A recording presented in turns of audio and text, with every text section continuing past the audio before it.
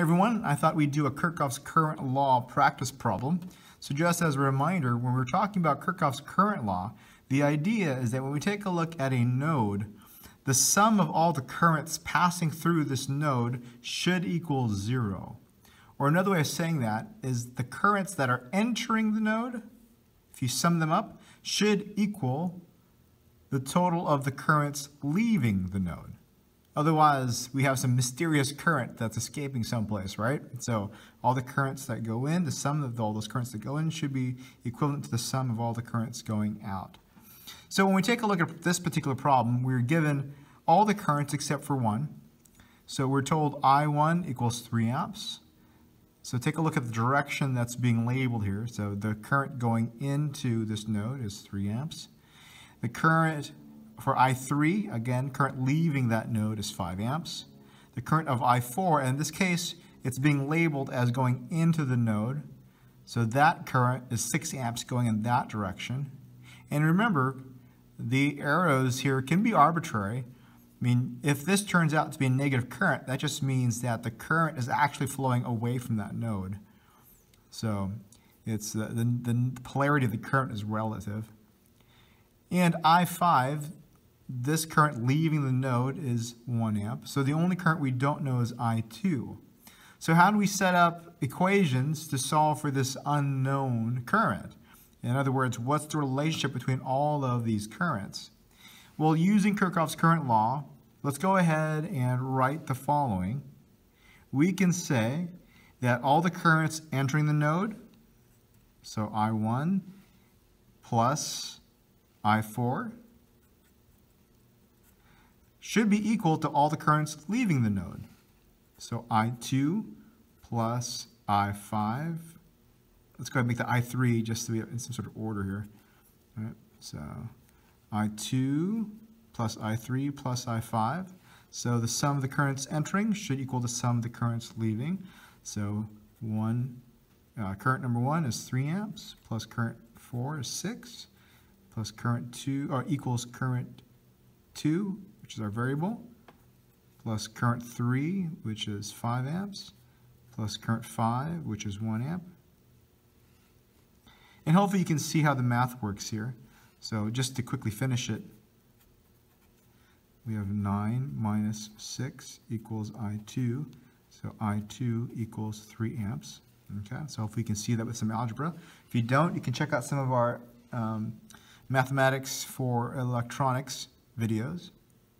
But I also want to show you another way to set this up. There's at least 2 other ways where you can use, or you can set up equations using Kirchhoff's current law. So here we said all the currents entering equals the currents leaving. Another approach is to literally sum up the currents at the node. So if we say that positive direction is going into the node, then we have I1 minus I2, because that's a current leaving,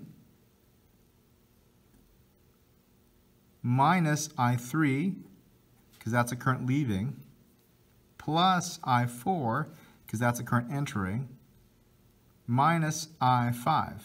And that sum equals 0, just like our equation there. We sum up all the currents at that node, and that should equal 0. And we can go ahead and put those numbers in here. So 3 amps minus I2 minus 5 plus 6 minus 1 equals 0. And again, just doing some algebra here, you're left with I2 equals 3 amps. A third way is to set up the equation already at the very outset, solving for I2. What do you mean by that? Well, I2 is the current leaving this node. Well, what current could leave this node? The only sources are I1, it could come from here, it could come from here. So here's I1 and I4. It can't come from here. This is leaving that node, so minus I5. And this is also leaving that node, so minus I3. So this is intuitive. If you can get comfortable writing down equations like this, where you're already setting it up to solve for the unknown, then you can easily do the math here. Oops, I should put like an equal sign. So I1 plus I4 minus I5 minus I3 is 3 amps plus 6 amps minus 1 amp minus 5 amps. And again, that's going to give us our 3 amps. So oops, you can't see that very well, can you? So I2 equals 3 amps. So the idea is that based upon this basic principle, Kirchhoff's current law, you could set up equations to solve for your unknown. And obviously, if you only have one unknown, the most direct path is if you can set up the equation so that you're automatically solving or you're directly solving for your unknown. Again, in this case, what I did is I said, okay, here's I2. What could I2 be? Well, it's going to be the sum of the currents entering this node, I1 and I4, minus the currents that are leaving it, so minus I5 and I3. And the leftover current must be the current going through I2. Okay. Well, I hope that helps. If you're interested in more videos, feel free to subscribe to the channel, and if you could help us out by clicking the like button.